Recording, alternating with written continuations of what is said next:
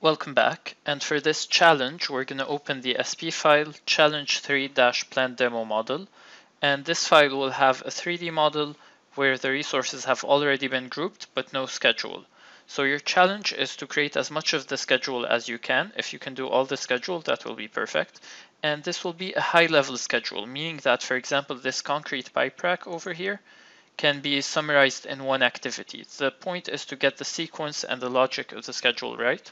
For the duration, we're not going to be using the model quantities or any productivity rate. Just assume things that you think are reasonable. The point here is not to get the durations right, but the sequence. For example, you can use durations that go between 10 to 30-day activities, depending on how big the structure looks.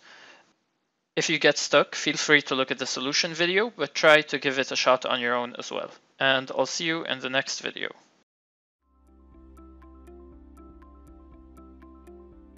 If you found this video helpful, please give it a like. If you want to see more such series, consider subscribing to our channel.